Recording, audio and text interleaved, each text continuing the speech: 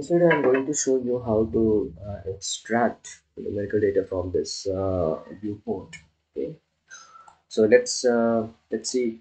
Let's assume that we have stresses on the viewport, and we are seeing uh, the control plot of stress. Okay. Now let's assume that I want to see that what is the number on this at some node. What is the value of stress on some node? So let's say this node. Okay, let me zoom it. Okay, let's say this node.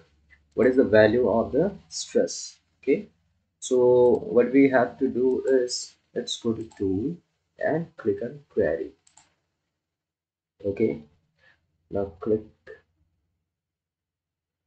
on node. Okay, now you have to click on probe values. Okay, a window have opened. Now let's move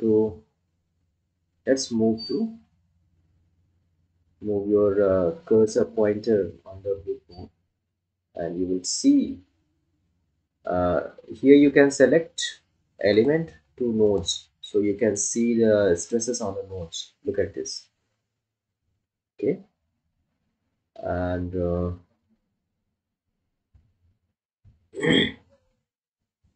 let's select this one.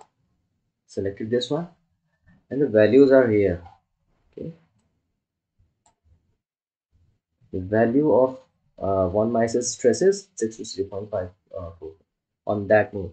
So the node ID is this, the coordinate is this, the coordinate of the node, and original coordinate and deformed coordinate is this. Okay, and the elements which are attached to that node uh, are these. Okay, so these are the numbers of the ID of the elements. Okay,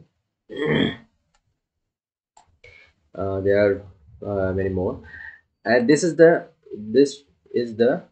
one minus stress at that node. So this is how you probe the value. That means this is how you extract the value at a specific node.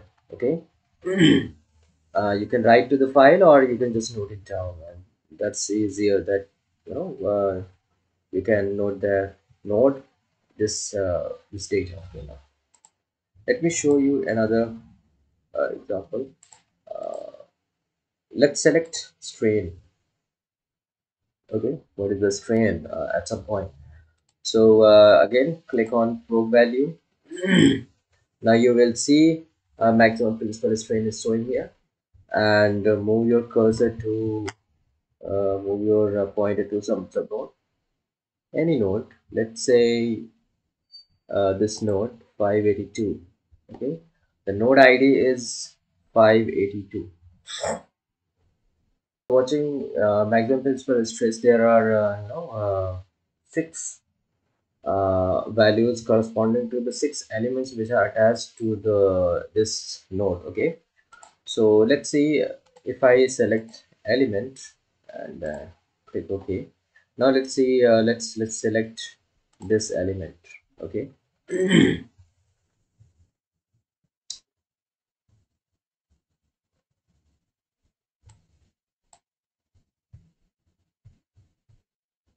so you will see two values of the maximum principal strain corresponding to that element. Okay, so this is how you extract the uh, numerical data from the viewport. Okay, and similarly you can see displacements also.